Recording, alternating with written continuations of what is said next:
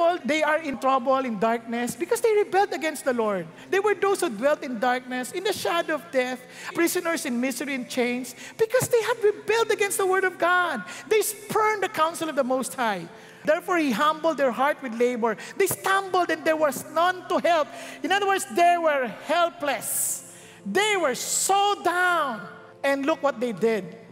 It's okay to cry. They cried to the Lord in their trouble, and He saved them out of their distresses. He brought them out of darkness and the shadow of death and broke their bonds apart. Friends, it's okay to cry before God. For example, in this country, why do you think we have this prayer and fasting?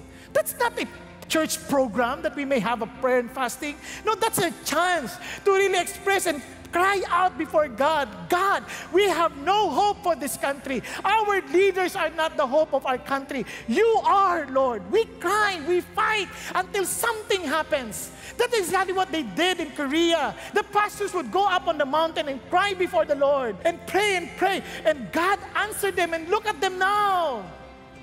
No wonder they have so many prayer mountains, because they were people who are willing to cry before God, fight for their land on their knees, mourning before the Lord.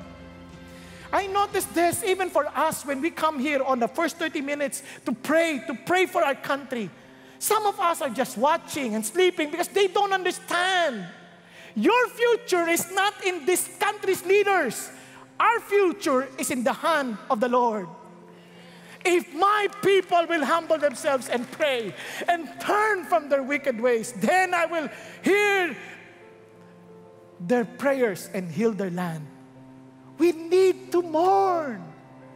So I challenge you. That's why you see, beauty in brokenness. We need to pray.